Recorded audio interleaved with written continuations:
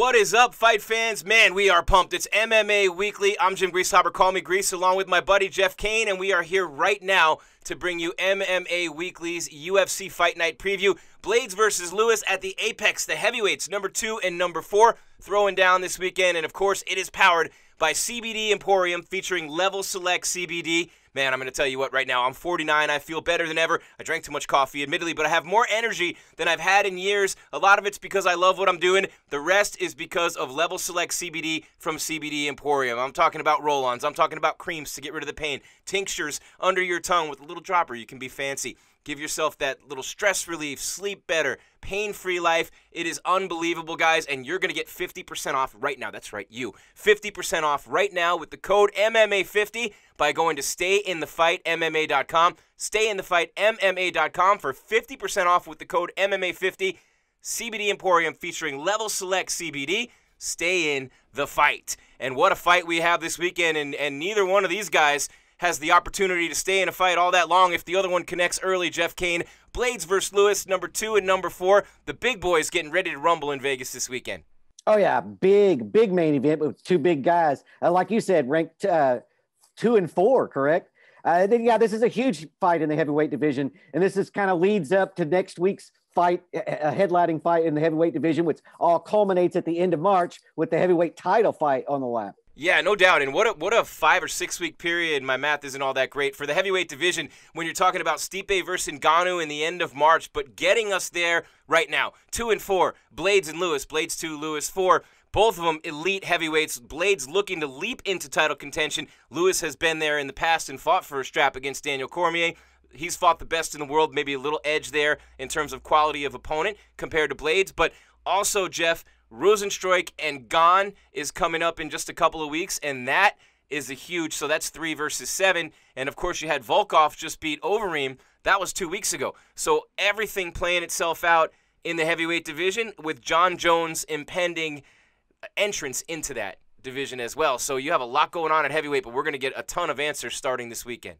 Yeah, exactly. I mean, this fight card features, not only does the whole month and leads all the way up to that end of March pay-per-view event, this fight card has half of the main card is heavyweight bouts. You know, so we're featuring a lot of heavyweights on this, and they did that for a reason. You know, we also have another heavyweight bout earlier in the fight card between Alexei Olenek and that should be a good one too, man. You know, that those are ranked guys. The heavyweight division title picture is going to come pretty clear, but like you just mentioned, Jon Jones is going to jump in there and screw all these rankings up anyway. Yeah, I mean, he is, because he's going to get the winner of Stipe and Ngannou, and deservedly so. You've said it on the show multiple times. He's the GOAT. He walks in and gets the title shot, and Blaydes doesn't like it. Curtis Blaydes, you know, had some comments to say about that. He'll be sitting back there rolling his eyes and so forth, but I will say this. Curtis Blaydes better be careful thinking too much about anything or anyone other than the Black Beast, Derek Lewis, right now. When you're talking about Derek Lewis, look, he fought DC for the title. He's won 3 in a row over Ivanov, Latifi, who came up to heavyweight, and Alexei Olenek, who you just mentioned, who fights Chris Daukaus this weekend. But that's coming off of 2 straight losses. He fought DC for the belt, and then he got knocked out, TKO'd by Junior Dos Santos. He's fought Hunt. He's fought Tabura. He's fought Travis Brown. He's fought Volkov and beaten Volkov. He has a win over Francis Ngannou. He is the top of the tops in the heavyweight division. And for Blaydes, who's looking to make that leap, did not impress people with his last couple of performances, especially against Alexander Volkov. He's got to win, but he's got to win convincingly to inject himself into that picture to even be worried about Jon Jones. Yeah, I mean, this is a big fight. I don't know that he has to win convincingly, although I think whoever wins this fight, it's going to be a convincing win, right? I don't see this going the distance. But yeah, I mean, both of these guys have comparable records. It's the Ngannou win for Lewis that puts him ahead of Blaydes as far as quality of opponents go, but yeah. Blaydes is ranked higher. Francis beat Blaydes twice, yeah. Yeah, I mean, that's his only loss. Blaydes' only loss is to Francis Ngannou. And so, you know, he has wins over the number 5, number 6, number 8, number 10, and number 12 ranked guys. You know, his record speaks for itself. But the Black Beast, man, he touches you, it's over. And what I was saying about Derek Lewis is his win over Ngannou, in my opinion, makes his record a little better than Blaydes, even though Blaydes is technically ranked 2 positions higher. Yeah, and when you think about that, man, I think about this division, and anyone can get their lights turned out at any time. And, I want to talk about Blaydes for a minute. And, of course, we have the whole show to talk because, really, this is a top-heavy card, no pun intended, with the heavyweights, right? And you realize it as you say it, and wow, that was pretty good, if only it were on purpose. So when I look at what Blaydes has done, for a guy who's won 4 in a row in a heavyweight division that's loaded with killers, and we've talked about this, it's a division stacked, especially with Jones coming in, he hasn't really impressed Dana White all that much. The Shamil fight, that was a good one, and that was back in September of 2019, had the TKO. Then he TKOs JDS, and you think he's on that meteoric rise, 1 win away from a title shot. Then he comes out and he won against Alexander Volkov, but it was not a good fight. It was a boring fight in June of last year. I was there for that one, and it just was not a fight that impressed the boss. It didn't impress the powers that be, to the point where Dana even made a comment after the fight, if this kid wants a title shot, he's going to have to be a lot better than that. Yeah, I mean, Dana wasn't happy with the fight, right? It wasn't aesthetically pleasing, but Blaydes did what he needed to do. He got the win, and you can't take that away. And the more wins you get stacked up, whether they're impressive or not, you're going to be there. And so I take that with a grain of salt. There's a lot of pressure. These are high stakes fights right now. When we start getting into the top 5 of any division, and you kind of don't take risks sometimes. And I felt like that's what Blaydes did. He just made sure he got the win over Volkov. The pressure probably got to him. We're at the top of the division now. You're 1 or 2 fights away from a title fight. So I kind of take that with a great. We're going to find out on Saturday where Blaydes is whenever he takes on Ngannou. If he touches you, you are done. That's what makes this fight so intriguing to me. I think Blaydes is the better fighter. I mean, as far as skill set goes, I just think that Derek Lewis has what Francis has. He has that 1-punch knockout power. You're never safe. You're never comfortable. If there's 1 second left in the fight, he can land a punch and end it. Almost did that against Volkov. It wasn't 1 second, but it was close. Volkov had that fight won, and Lewis finished it late, the Black Beast. And, of course, that was my balls is hot. Hey, why'd you take your shorts off, Derek? My balls is hot. That was that fight. But this is interesting, Jeff. They're both blue belts in jiu-jitsu, right? Speaking of Blaydes and Lewis, Lewis has that boxing and that 1-punch knockout power. Actually got into combat sports thinking he was going to be a boxer. He's a boxer at heart and all those things. And then Blaydes, who's a national champion junior college wrestler who went 19-2 at Northern Illinois as a redshirt freshman before going to junior college, did not go on from junior college back to a 4-year school, instead turning pro. He's at Elevation Fight Team. He's there with Gaethje. He's there with Kamaru Usman, who just won his fight. And, they got some killers in that gym, no doubt about it. But when I look at Derek Lewis versus Blaydes, Lewis is out of Houston, Blaydes is out of Colorado. Derek Lewis does have that 1-punch power that can turn the lights out anytime. But to his credit, you give the Black Beast a lot of credit because starting with Roy Nelson and others, he's fought high-level jiu-jitsu grapplers, he fought very high-level wrestlers, and for the most part has held his own, except for the Cormier fight when DC dominated him on the ground. But, I mean, who doesn't DC dominate on the ground for the most part? Yeah, I mean, that's DC exposed the big weakness in Derek Lewis's game, but nobody else really has been able to. And that's a testament to how good Cormier is at his grappling, Olympic level grappling, So props to Lewis for even trying to go on the ground with him.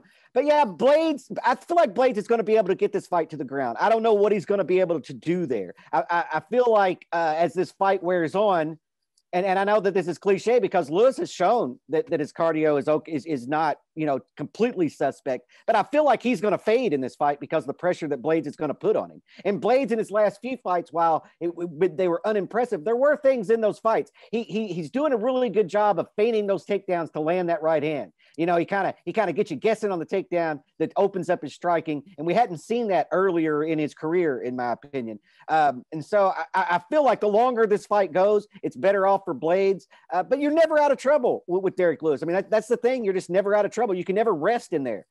Yeah, Lewis has had a lot more fights. He's 24-7. And Blaydes, of course, doesn't have as many fights under his belt. And, it's interesting. He's 14-2. But Blaydes literally is one of those guys like a Cain Velasquez, Jeff. He came to the UFC after 5 fights. Literally, he's one of those guys, one of those top heavyweight prospects. Sometimes the division's a little thin and there aren't as many great fighters at that weight.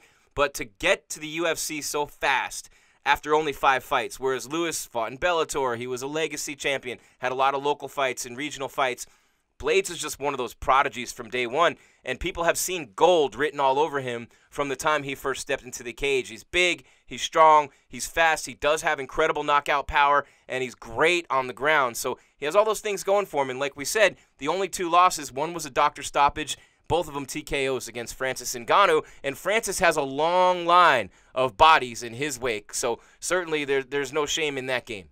Exactly. I mean, Francis Ngannou's the #1 contender in the division for a reason. He's fighting for the title for a reason. And I'm glad you brought up that Blaydes got into the UFC that early. I feel like in those fights, he felt like he was going to be able to have more success with his takedowns and controlling Ngannou on the ground, and he just did not. You know, Francis is a different animal altogether. You know, his attributes are hard to overcome. And Blaydes has felt that twice. You know, I feel like that, you know, like I said, they've been in there with a lot of the same people. And I think this fight comes down to who's able. Well, it comes down to if Lewis is able to land that big shot. If Lewis is able to land that big shot, then you know, Blaydes is probably going to lose this fight. If Blaydes is able to do what he does, which I think he's going to be able to, I think Blaydes is going to look good in this fight. I just don't know if he's going to get clipped. And so that you know, that's how I look at this fight. It all comes down, and I don't mean that Derek Lewis only has a puncher's chance. That's not what I mean. What I mean is we're all going to be on the edge of our seats waiting to see if Derek Lewis flattens him like he has so many people. Absolutely, man, and it's just an incredible job. I'm getting goosebumps thinking about this fight. That's Jeff Cain. I'm Jim Grieshaber. Call me Gries. It's MMA Weekly's UFC Fight Night preview for Blaydes versus Lewis Saturday in the Apex. We'll get to a couple of the other fights in just a minute, but first I want to remind you that we're powered by, presented by, driven by all these things, given energy, inspired by CBD Emporium featuring Level Select CBD. Go to stayinthefightmma.com. That's stayinthefightmma.com. For CBD Emporium featuring Level Select CBD, you get 50% off both lines of products right now, CBD Emporium and Level Select. Level Select is the purest CBD on the market, the highest concentration, 0 THC, organic, all those things. It's just an unbelievable product, both of them, and we are proud to be affiliated with and to be represented by such incredible brands. CBD is the new craze. Everybody's on it. The fighters love it. It's good for sleep. It's good for anxiety. It's good for living pain-free like I do every day, giving you energy because you're not being zapped by that anxiety and by the pain and all those things that can just take away that bandwidth and make your days seem shorter and you're always more tired. Not the case for me at 49 years old, doing shows every day, working out every day, boxing, lifting. I'm able to do all those things at the level I do them because of Level Select CBD and CBD Emporium. Level Select CBD, stay in the fight, 50% off with the code MMA50 at stayinthefightmma.com. And Jeff, we have a big card this weekend, and by big, I mean a ton of fights. And, you know, usually things have been dropping off, a couple here and there, 1 or 2 because of COVID, but I've got a couple of buddies on this card, and, you know, I'll get to that in a minute, but I'm excited to see the girls. Nobody's talking about the bantamweight fight in the co-main. Everyone's just talking about the main event with Blaydes and Lewis, and of course when the heavyweights with the knockout power get in there, that's what you're going to get, number 2 and number 4. But how about Ketlen Vieira and Yana Kunitskaya right there at bantamweight on the women's side? And that's the co-main event. I'm really excited to see that one because when you look at Yana's ranked number 7 in the world, and Ketlen Vieira is not, she's number 6. So you got number 7 and number 6. Yeah, this is a great co-main event, but it's kind of going under the radar because everybody's focused on that heavyweight fight because it has so many implications. This fight also has implications. You know, this is an interesting matchup between a black belt in jiu-jitsu and a black belt in judo against Yana, who's primarily a striker. So this is a conflicting style matchup. You know, this is an extremely good matchup, and they've been in there with good people. You know, Vieira's coming off that win over Sierra Eubanks, who's ranked number 13. She's has a win over Sarah McMahon, that's number 8. She's been in there with Kat Zingano. She's been in there with Ashley Evans Smith. She's been in there. She's coming off her last outing. She won against Eubanks, but the fight before that, she actually suffered her first career loss against the number 4 ranked Aldana. You know, she's been in there with high-level competition. So has Yana. You know, she's been in there with Lena Landsberg. She's been in there with Marion Reneau. She's been in there with Aspen Ladd. Cyborg. Yeah, she's been in there with Cyborg. Tanya Evinger, I don't want to leave her off because whenever she was on top of her game, she was hard to deal with by a lot of people. This is a very competitive fight, and it's a conflicting style matchup. So it's going to be interesting to see how this plays out. But I agree, this fight's flying under the radar. Yeah, and of course, Yana's been a champion in Invicta as a bantamweight. She's been a Russian Taekwondo and Muay Thai champ. So matchups make fights, Jeff, and which fighter is able to impose her will more in this one is going to go a long way toward determining the victor, because you are talking about an incredible world-class grappler and an incredible world-class striker. You get that matchup in this one, and it's exact diametrically opposed, complete opposites. Of course, both girls can do it all. You don't make it to this level if you can't, but that classic striker versus grappler is going to be on full display here. Yeah, and it's got some good implications. You know, one of them is going to drop in the rankings. The other one's going to inch closer towards the top of it. This is a good fight. It's going to be an exciting fight as well. I think it's going to play. It's got to play out like a chess match, right? I mean, you're going to see Vieira trying to get this fight to the ground, and Yana, if it goes there, trying to stay out of the danger of a submission. And on the, we'll see where Vieira's striking matches up against one, a really high level striker. Yeah, and of course, we'll look at some of the odds before we wrap it up here today. And that's Jeff Cain. I'm Jim Grieshaber here on MMA Weekly, and some great matchups on this card, top to bottom. Vieira and Kunitskaya, we just talked about that a little bit, the co-main event. And I look at Yana's got some more big fight experience, but Vieira, I mean, she was just undefeated not that long ago. So I think it was Aldana, the only loss that she has, right in December of 2019. That seems like so long ago now, pre-COVID, but coming off the win over Ebanks, who's a tough competitor. Both girls have, impressive wins on their resumes, and Yana, as you mentioned, has fought everyone. And, the Cyborg fight was something that didn't go her way, and that was a tough one, TKO first round, but, she won 2 in a row after that. Aspen Ladd beat her, and now she's coming off another win. So, interesting for both girls. I mean, you're talking about a division that Amanda Nunes has just had a stranglehold on, right? And you've got, on the women's side, Valentina and Amanda, 2 of the best who have ever done it, and Wei Li, the 3, I mean, just incredible champions in all 3 weight classes. But when I look at the bantamweight division, because Amanda's defending the featherweight belt coming up against Megan Anderson, and that's a big one right around the corner, March 6th, UFC 259. And then you have on the bantamweight side, Germaine de Randamie is still the #1 competitor. Amanda just beat her. Holly Holm, Amanda's already beaten her pretty easily. And then Aspen Ladd at number 3. Aldana's at 4. So, and Pena's at number 5. So the winner of this one is going to be looking at a top 3 opponent. Oh, 100%. 100%. And look, Yana, those fights, in Cyborg and Evinger, I believe that those were at featherweight. So she was taking fights out of her division. Now she's back at bantamweight and going to try to make a run at the top of that division. This is a great fight. I mean, both of these fighters are experienced. Both of them have been in there with the highest of level of competition. And now they're going to go in there and see which one is rightfully a contender and which one still kind of stays in that second half of the top 10. Yeah, no doubt, man. And that's going to be exciting to see that co-main event before Blaydes and Lewis make the walk to the octagon. And some big opportunities. Charles Rosa and Derek Minner, Alexei Olenek and Chris Dawkins. That's a big fight at heavyweight. Phil Hawes, a Contender Series winner, has a fight on the main card. And Andrei Arlovsky, I don't want to call him the ageless wonder, but, it just seems like so long ago that he was the UFC heavyweight champ. He's 42 years old. So anytime anyone, and I say this every time it happens, anytime anyone in his or her 40s steps in the octagon, we love him automatically because that's our generation. Those are our guys right there. Oh, yeah, 100%. I mean, Andre, he's a former champion. We've watched him. This is his 52nd fight, I believe. Yep. I mean, he's had a 22-year fighting career. The problem with this fight, looking at this fight to me, is Aspinall's 27 years old with knockout power. Mm-hmm. I mean, 8 of his 9 wins are by knockout. And then his UFC debut, he took out Jake Collier in 45 seconds. So I feel like this is going to be a fight where maybe youth prevails. And maybe we're at the tail end of Andrei Arlovsky's career, man. I mean, I would love to see the Pitbull kind of pull out another one, I would love to see that. But at the same time, that means he's going to get higher ranked opponents. I don't necessarily want to see that. But I feel like Tom's going to win this fight. I really do. I think that youth he's going to land a big shot and Andrei's going to go to sleep. Yeah, and he was a youth Sambo champion as a kid. He's been fighting forever at 42 years old, and he's fought everyone. I mean, you name them, he's fought them in the heavyweight division, and he, of course, in Bellator, in the UFC as a champ, then in Bellator, back in the UFC. He's won 2 in a row.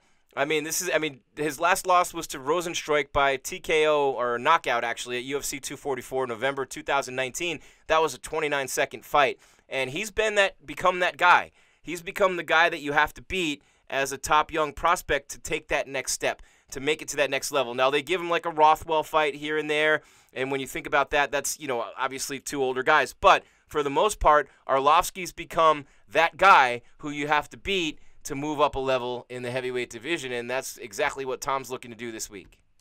Exactly. Arlovsky has a great name, but he has become a gatekeeper. I mean, that's what he's become. Gatekeeper. There you go. Yeah, in the heavyweight division. But he has a great name, and he has a great legacy and a great history. And so it's a good win to have on your resume, and Aspinall's going to try to put that on his resume. Yeah, Andre's been in there with everybody. I remember when he left the UFC to go to Affliction and fought Fedor and was taking it to Fedor. Mm-hmm. I mean, taking it to him, touching him up. And then he jumped in for that flying knee, and Fedor landed that huge overhand right that just dropped. I mean, face planted him to the canvas. Andrei Arlovsky in his prime was the best heavyweight in the world, or the second best, depends on how you felt. Fedor and him did match up. Fedor did win that fight. But at that time, those were the two heavyweights that people were talking about. Who's the best heavyweight in the world? Andrei Arlovsky was in that conversation.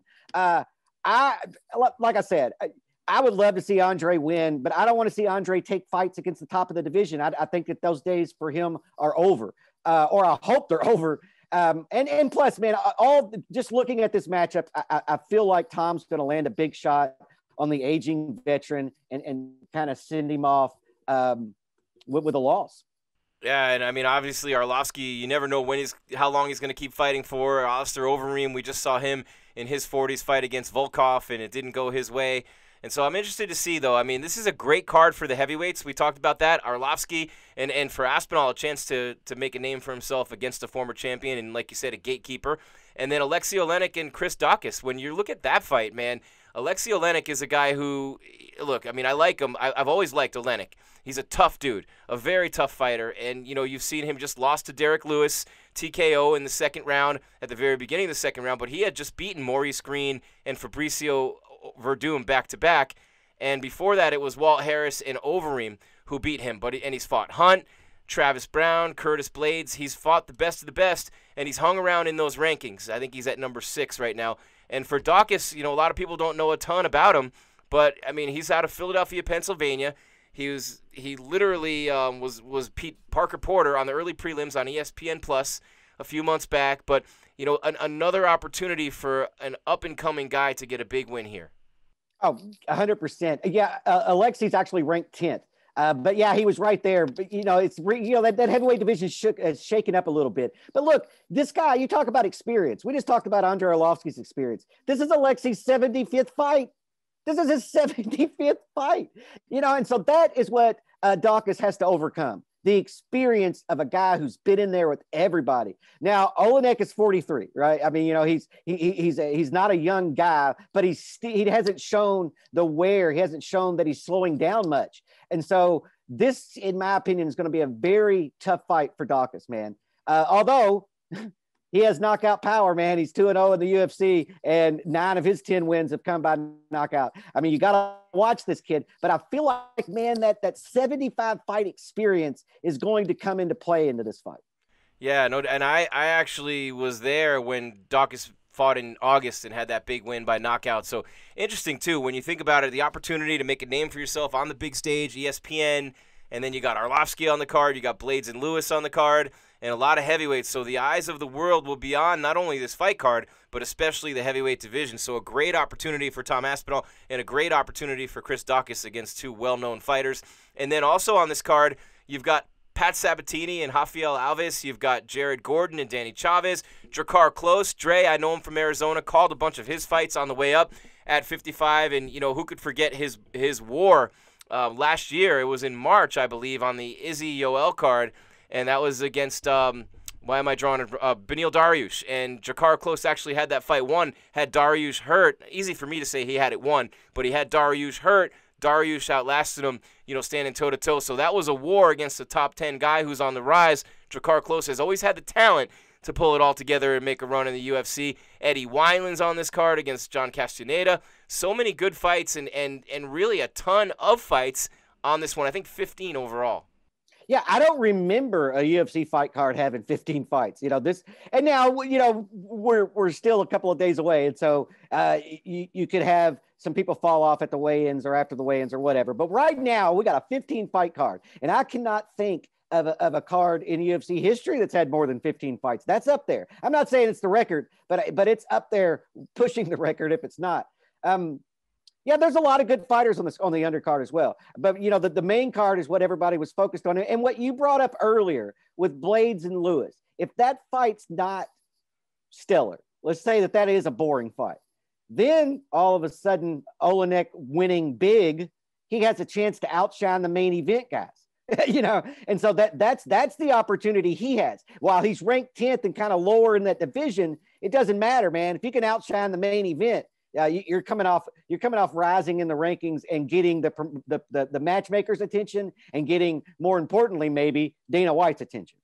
Yeah, it's crazy too when you think about this. A lot of the fights on this card were postponed and moved, so including the main event, Blaydes and Lewis, that was postponed due to COVID, and that was when Blaydes tested positive in November. You have the Vieira fight against Kunitskaya. That was, you know, Vieira had to pull out because of visa issues, and that one's rescheduled. The Sergey Spivak fight was COVID-19.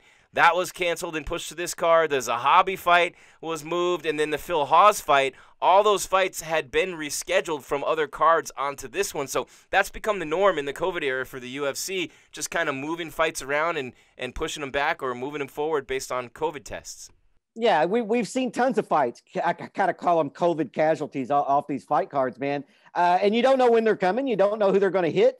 But the UFC's done a great job of rescheduling these. You know, and so that's kind of why we have 15 fights. I mean, the UFC's having to get these fights in for the fighters' contracts and everything, and they've been scheduled before and they were pushed back. And you know how that sucks. You know, Jim. Whenever you've done it, you put in the work, and then the fight gets called off. You're not making money, man, and you've expected that money. So props to the UFC for being able to put these fights back on, and props to the fighters, man, for being able to recover and doing the necessary things, the quarantining and the testing and all of that, because that's why we have so many fights falling off to COVID, is because of the testing the UFC does. They do an extensive amount of testing, and so you're going to have these. And but props to them for putting them back on. But you're right, man. This card is kind of the rejuvenation card, you know, the resurrection card of fights that got canceled or earlier fight cards. Yeah, no doubt. And as I look at the odds, Jim Grieshaber, Jeff Cain, UFC Fight Night, Blaydes vs. Lewis preview on MMA Weekly, powered by CBD Emporium, featuring Level Select CBD. Get 50% off right now, CBD Emporium and Level Select CBD products with the code MMA50, just because you know us, just because we like you, just because we're here for you. 50% off MMA50 at StayInTheFightMMA.com for Level Select CBD from CBD Emporium, Level Select CBD. Stay in the fight. And, Jeff, the thing that really jumps out to me about this card, Jim Grieshaber, call me Gries, and Jeff Cain, by the way, the odds on the Blaydes-Lewis fight. The Black Beast is a huge underdog. He's plus 300. Plus 300, minus 400. A big favorite, Curtis Blaydes. Wow. Well, I'll tell you what. If I were a betting person, I would throw money on Lewis because he's never out of any fight and he can knock anybody out. Mm-hmm. I mean, anybody in the entire world. Yeah, that's kind of crazy to me. Now, I expected Blaydes to be the favorite. I think he's the better all-around fighter. I think he has more of a skill set. I think he has more ways to win than Lewis does. But the one thing Lewis has is the ultimate nullifier of everything. You know, it levels every playing field. Yeah. And so those odds are kind of high to me. If I'm a gambling man, I'm throwing money on Lewis just because that's where the money can be made. I'm not saying that Lewis is going to win, but I'm saying that's a live dog right there. That's a real live dog. But I did expect Blaydes to be the favorite. I just didn't think it was going to be that big of a favorite. You know, this is the number 2 and 4 guy in the world. You know, those odds shouldn't be that. No, and when you look at him, that's among the lowest lines. William Hill right there, but some of the books have him at minus 450, minus 460. Lewis, the lowest I see him at is the highest is plus 375. So you can actually get bet online 375. Derek Lewis for every 100 you bet. So if you throw 200 down, you do the math right there. Obviously, that's a big score. Elsewhere on the fight card, and I always look at William Hill because that's the biggest sports book, but when you see some of the odds here, Ketlin Vieira is also a huge favorite. She's minus 303, the highest I see there. And let's see, for Kunitskaya, plus 230. plus 231 is the best number you can get on her. So also heavy favorite in the co-main event for Ketlen Vieira. That surprises me as well, Jim. That surprises me as well. I mean, I think that Vieira definitely has everything it takes to beat Yana, but I just feel like Yana's in fights too. She's a dangerous striker. It just takes, a combination, and you're in a lot of trouble with her. I'm surprised at those odds as well. Look, I think that the dogs, man, this could be an underdog night. There's money to be made if the underdogs come through, but that goes to say with every event. But these odds for this particular event, especially the top two fights, the co-main event and the main event, they seem a little off to me. Just a little off. That's all I'm saying. Just a tiny bit.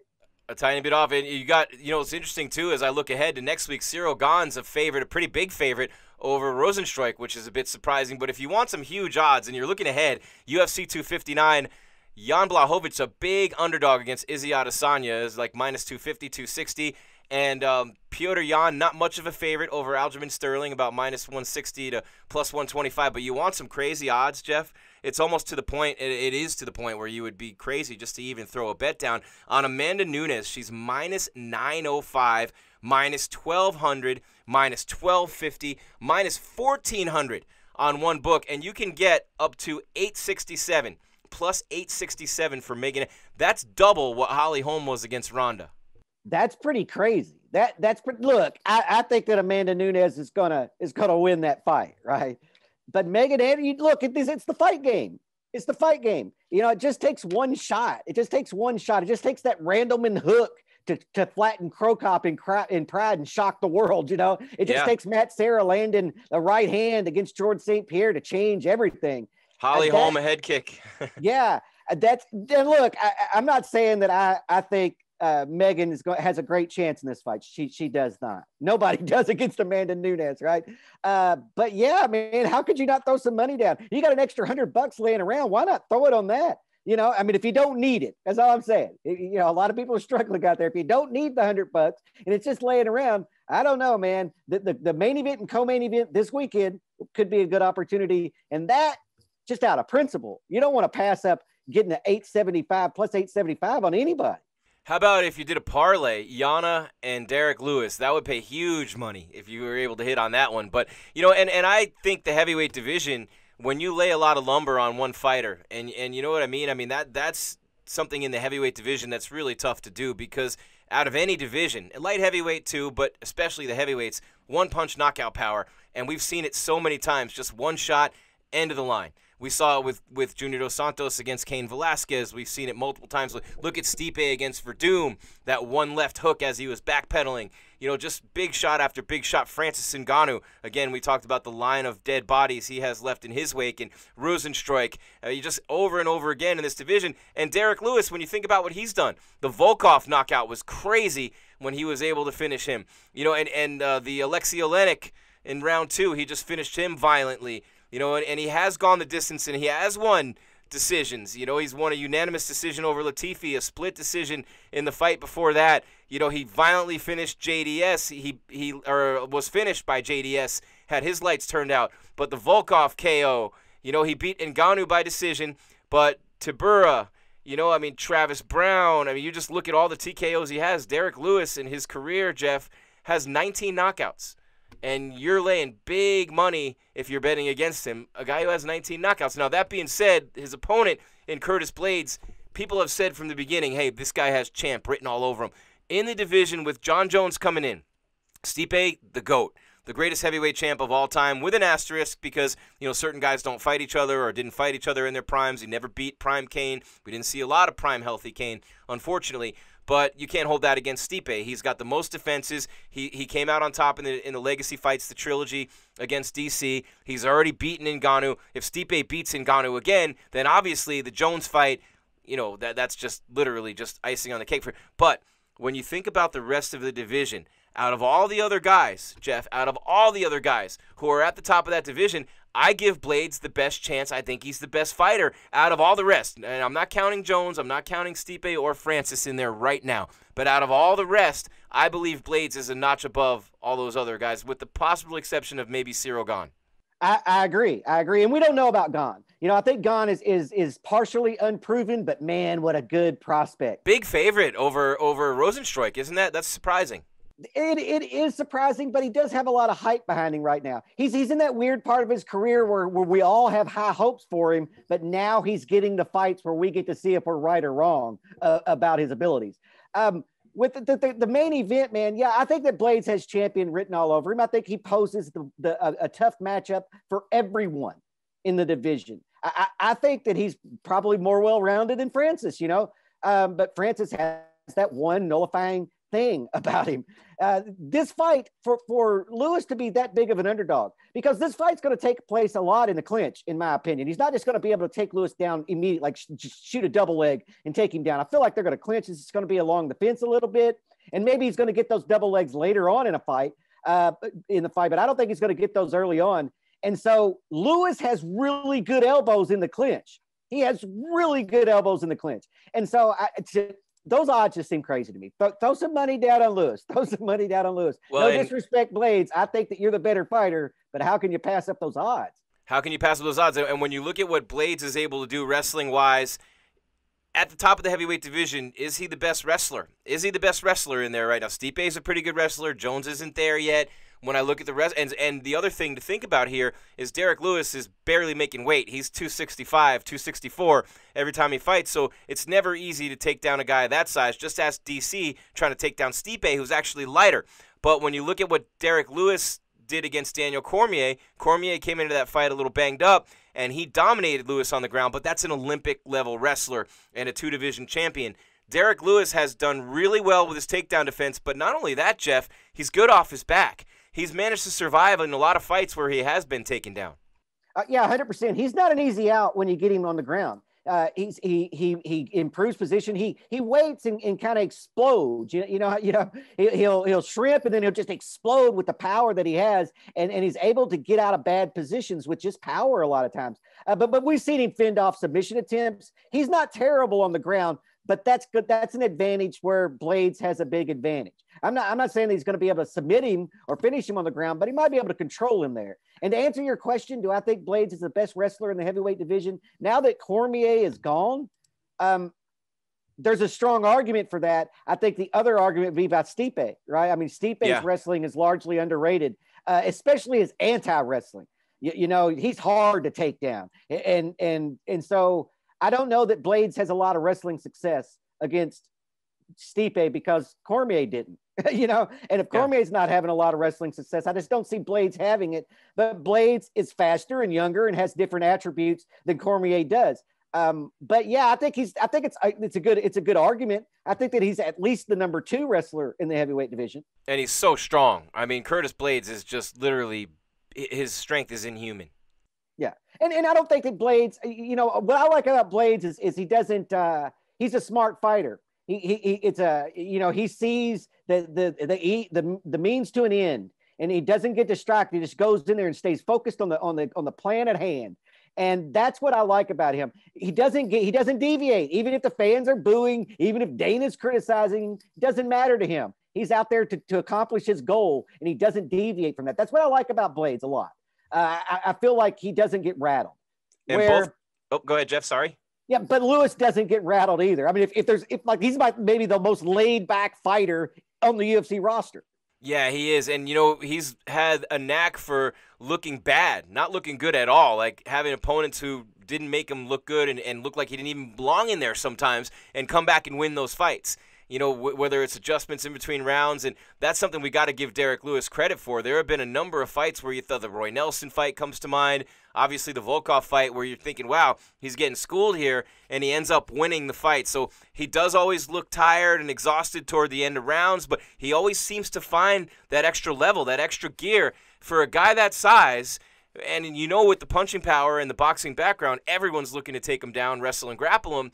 He's done really well. Everyone wants to pin him up against the cage. They want to get him anywhere they can where he can't have that distance to connect with that right hand and put the lights out. And he's survived a whole bunch of fights and been victorious in a whole bunch of fights just like that. And the other thing that really stands out, these are athletic dudes, very athletic guys. Not only is Lewis a boxer, not only is Blaydes an elite wrestler, they were both elite football players. I mean, elite football players in high school and had college scholarship offers for that sport. So you're talking about two very strong fighters, two incredible athletes, and two guys, especially Lewis, who have seen and done it all. Yeah. Lewis, what stands out about Lewis to me is what you said. Also, he's faced a ton of adversity and come back from that adversity in fights to win those fights. But what stands out to me is his knockout power late in a fight. Because as long as a fight goes on, your legs get tired. You just don't have the power that you do. Each minute that goes by, the power meter on the fighter kind of diminishes a little bit. Lewis is able to get those knockouts late in fights. And that's a scary thing, because even if you wear him down or you think you've worn him down, he still has knockout power. So that's the thing that stands out to me. And there's not a lot of heavyweights that are that way. No, and when you think about it, he hasn't really fought deep into too many fights. He made it to the 4th round against Mark Hunt and against Shamil, and they both have fought Shamil. But Derek Lewis has been scheduled for 5 rounds a few times. Just Alexei Olenek back in August, I was there for that one where he finished him at 21 seconds of round 2. The Volkov fight was a 3-round fight, and Lewis finished that one at 4:49 of round 3. I don't think this one sees the 4th round. I don't know about you, but I mean, the strongest I feel about anything in this fight with the over-under is if Blaydes is able to impose his will in wrestling in the early rounds of this fight, he's going to finish Derek Lewis round 2 or round 3 at the latest. If Derek Lewis is able to impose his will early on, that could be a 1st-round finish, and anywhere after that, as you said. So one of these guys is getting finished, I think, in under 3 full rounds. I think that's the safest bet on the whole card. I agree. I agree with that. Look, if Blaydes doesn't eat a big shot, he's going to TKO Lewis on the ground.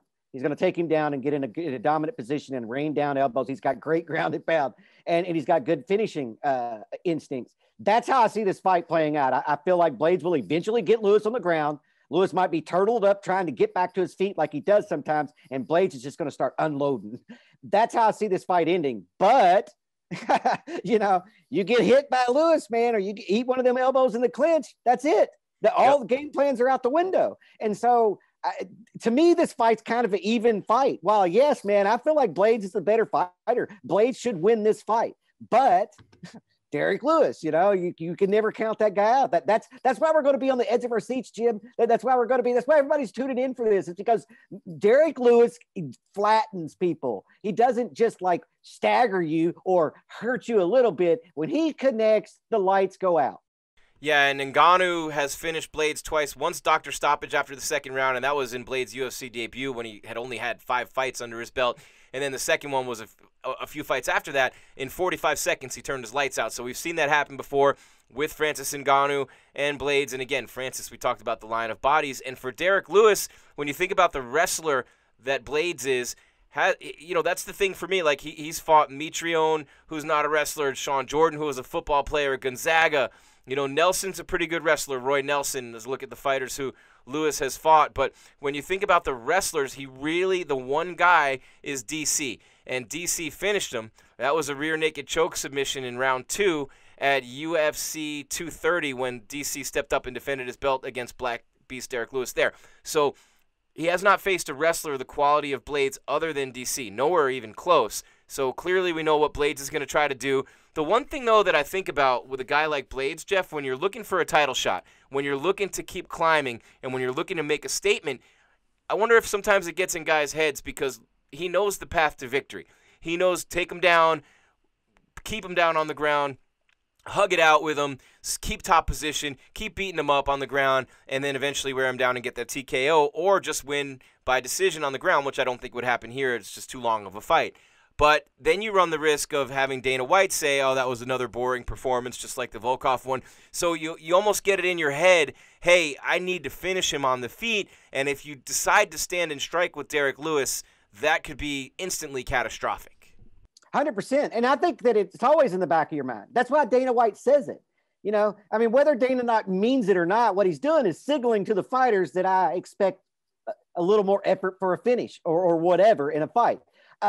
And so, yes, it's always in the back of your mind. The fans are, the fans are crazy in MMA. You know, we've got a thirst for blood. You know, I mean, you either do something vicious or we're like, you're washed up or you were a never was. And, you know, it gets crazy. Not us, but the fan. You know, the landscape of the fans in MMA is pretty brutal.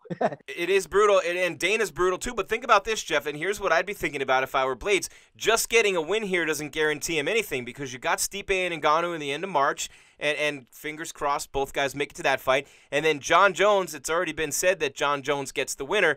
That's not a given Dana's history of negotiating money with Bones, but you got to think that for that fight, especially, you know, Ngannou or Stipe, Ngannou would have a ton of sizzle behind it. Stipe is GOAT versus GOAT, so either way, that's a big fight. But even with a win here, Curtis Blaydes is not guaranteed anything because next week you have Gane and Rosenstruik, right? So an impressive win for either one of those guys could leapfrog Blaydes even when Blaydes gets a win or if he gets a win in this fight. Then you have a potential rematch with the Jones-Stipe or Ngannou fight. You have Ngannou coming down.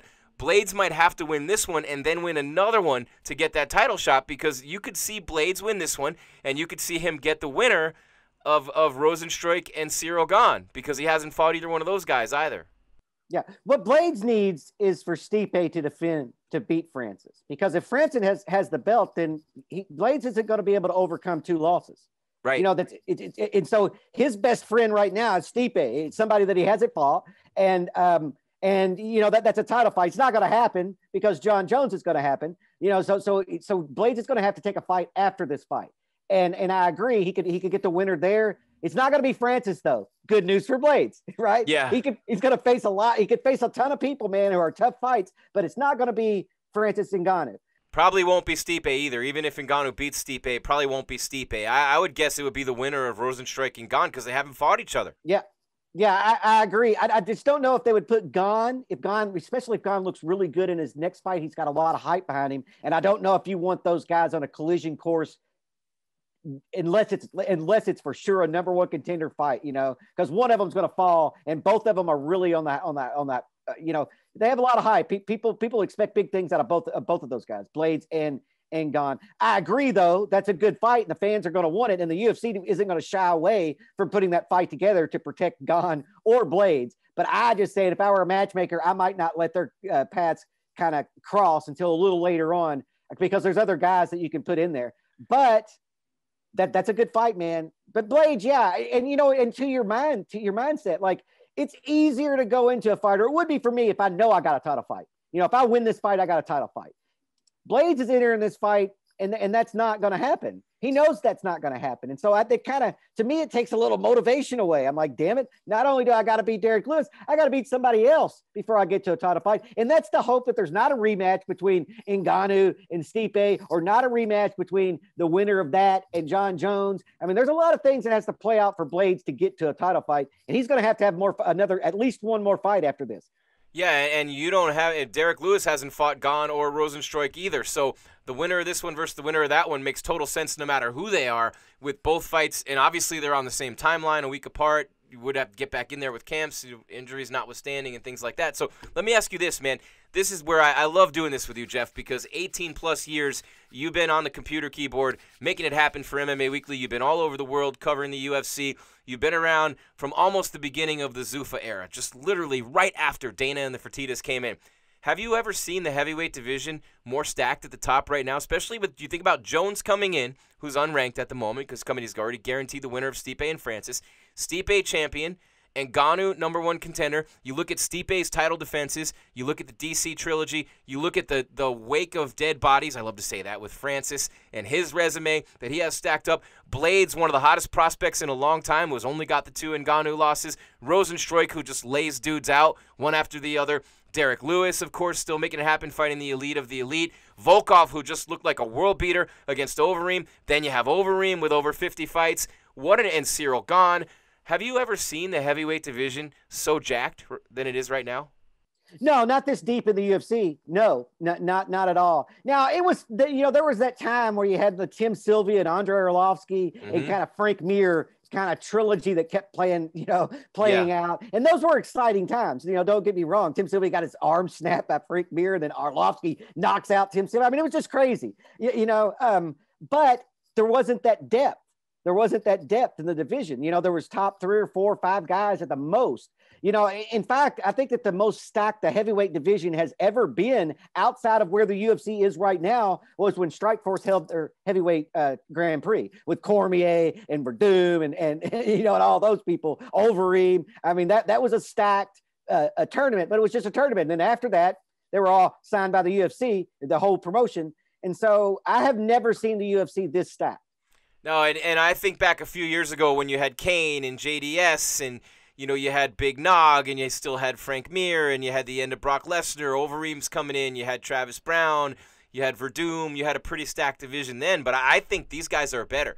I think these guys top to bottom are better. I think Ngannou is the scariest knockout artist I've ever seen in almost any division, probably any division that you've seen. And you see guys like No Love, Cody Garbrandt has that power, and certain guys in certain divisions, but without a doubt, you know, Francis Ngannou just scares you to death. You know, you got to be scared when you go to. You could actually end up with brain damage or die in the octagon as a result of fighting. He's that guy.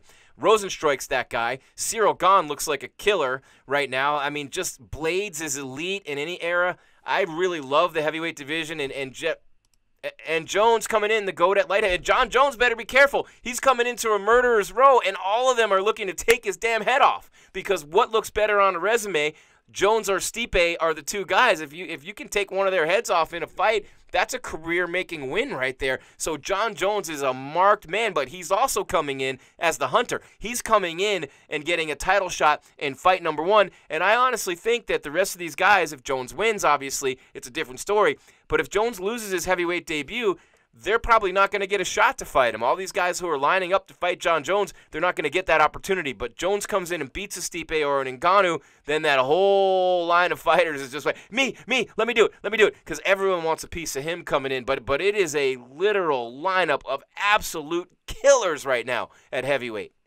Oh yeah, there's no you know, easy opponent in that top 10. There's just not. You know, every one of those guys on a given night can beat anybody. And you know, the heavyweight division kind of shows that. Stipe's the greatest, the GOAT, but really, how many times has he defended a belt? It's not. It's a different division than like every other division on the roster. It's so hard to keep the heavyweight belt. It's so hard to put together a win streak because everybody's got power. And now that is more, you know, relevant than any other time in the UFC heavyweight division. Everybody's a killer. I agree with exactly what you're saying. Yeah, I mean, Gane, Overeem, Volkov, Lewis, Rosenstruik, Ngannou, Stipe, those are all strikers, and Curtis Blaydes, the wrestler, has 10 knockouts.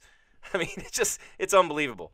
Yeah, it is unbelievable. Yeah, this is a great time in the heavyweight division. This is the best time in the heavyweight division. And whenever you brought up, you know, Cain and JDS, the reason why they fought each other so many times is because the heavyweight division wasn't all that deep. Right. And then Brock come in there, and you know, the heavyweight division got a lot of attention, but it wasn't all that deep still. And then now it's built up. Now we've got if you lose a fight, you can drop like a rock.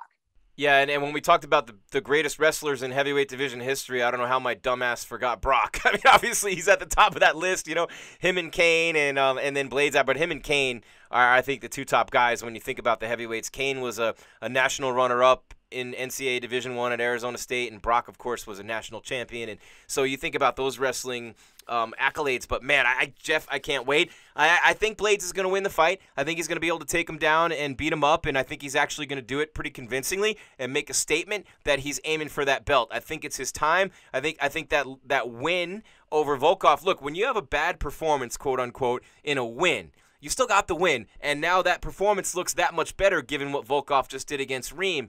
So when you learn your lessons and you take those lumps in a win as opposed to a loss, I don't think that sat well with him. I think he's been pissed off this whole time. I think he's been dying and just like couldn't wait to get in here and show the world what he's really made of. I think he's going to finish Derek Lewis by the end of round 1.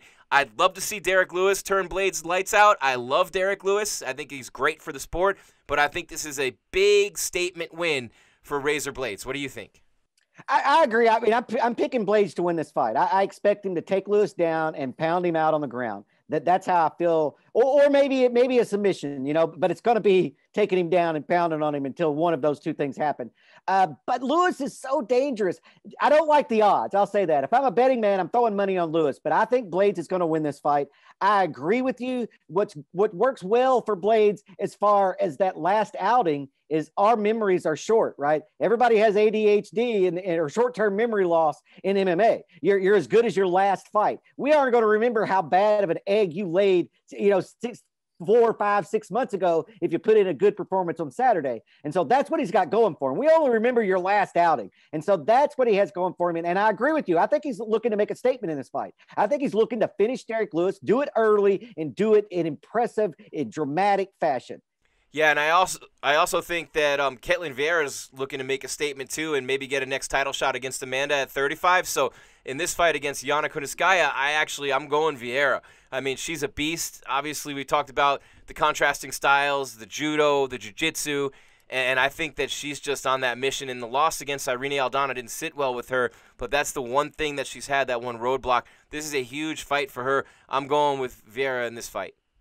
Man, I can't believe I'm agreeing with you too much, man. I'm going with her as well. I just think what she's good at, she's better at than what Yana is good at, if that makes sense. I think she's going to be able to deal with Yana's striking. I think she's going to be able to get inside and do what she wants to do in this fight. Because Yana does not have one punch knockout power, I don't think. And so you might take a shot closing that distance, but you're going to close the distance. I agree with you on this. I think that the two favorites are going to win the main event and the co-main event.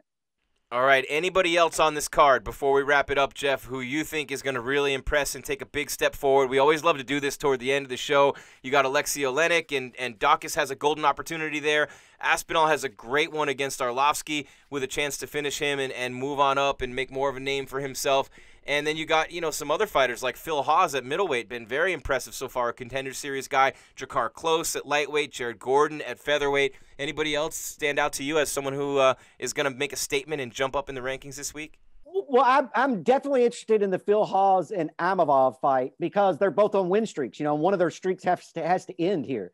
That is an extremely good fight to me. And then I think Charles Rosa has a lot to, his losses are to some really good competition in Bryce Mitchell and Yair. I mean, he took Yair to a split decision. And so I think he has a good opportunity on this main card to look really good on an event that people are interested in because of the heavyweight bout. So I think Rosa has a great opportunity here. And I think Phil Hawes also has a great opportunity here. All right, there you have it. Jeff Cain, any last thoughts before we wrap it up? No, man, I hope it is a 15-fight card, Jim. We're going to have to start early. I'm just not used to that many fights in the UFC. Other promotions, that's kind of normal, but not in the UFC. And so these prelims are going to start way earlier than normal. I'm looking forward to that, man. I'm looking forward to the heavyweight bout. I'm looking forward to the women's fight. And yeah, man, this is the third event at the UFC Apex out of an 8-event run. I'm looking forward to it, man. I'm excited. I'm excited, and that's rare for me to be this excited before weigh-ins have taken place. Yeah, without a doubt, and it's set for 8 Eastern, which is that's earlier than normal. So 8 Eastern, which will be 5 Pacific, will be streaming live right here on MMA Weekly during the fights, giving you our analysis, our breakdowns. Sunday, we have UFC Fallout. We do that every week, and we're loving that show. And that'll be at 3 Eastern, noon Pacific on Sunday. Right now, I want to make an announcement and let you guys know that I got an exclusive interview coming your way that just did this morning with the legendary Patricio Pitbull, the lightweight and featherweight champion in Bellator, and his coach, Captain Eric Albarracin, who also coaches Henry Cejudo, who also coaches Paulo Costa, who also coaches Patricky Pitbull. So that interview is going to be dropped right here on MMA Weekly, so make sure you keep checking our YouTube, our Facebook, our Instagram. All new content coming your way. Smash that like button. Hit the bell so you know when new episodes of our shows drop. We just got them started this year. We're taking over the game. Live coverage from UFC Fight Night, Lewis versus Blaydes. The press conference after. Going to be an epic night for us here on Saturday as well as Sunday with UFC Fallout. And as usual, all of it is powered by CBD Emporium featuring Level Select CBD. Stay in the fight, MMA.com. Stay in the fight, MMA.com. Right there, you get 50% off Level Select and CBD Emporium products by entering the code MMA50. Again, code MMA50 at StayInTheFightMMA.com for Level Select CBD from CBD Emporium. Level Select CBD. Stay in the fight. For Jeff Cain and all the rest of us at MMA Weekly, don't forget the website either. All kinds of great coverage leading up to this fight and all around it. I'm Jim Grieshaber. Call me Gries. Thanks for being here for our UFC preview show, Fight Night, Blaydes versus Lewis. Jeff and I both think Curtis Blaydes is going to win that fight in the main event by taking Derek Lewis down and pounding him out on the ground. We will see you Saturday night for our UFC coverage live stream of Blaydes versus Lewis. Until then, guys, keep your game tight and your mind right. Thank you for being with us. Make it a great day.